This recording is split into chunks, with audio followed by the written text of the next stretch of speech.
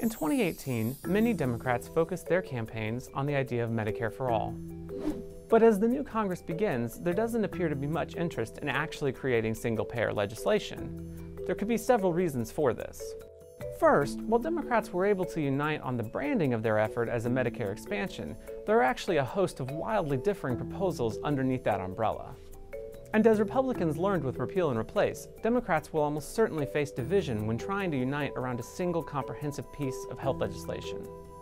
Second, the devil really is in the details, and while Medicare itself is popular, there's no guarantee that these new proposed programs will be when their specifics are spelled out. Third, the polling on this issue is mixed. Americans are both unhappy with the current system and uncomfortable with the details of single payer.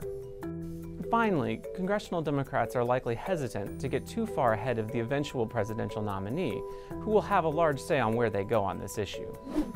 To get the latest healthcare research and analysis from AAF, sign up for the weekly checkup below.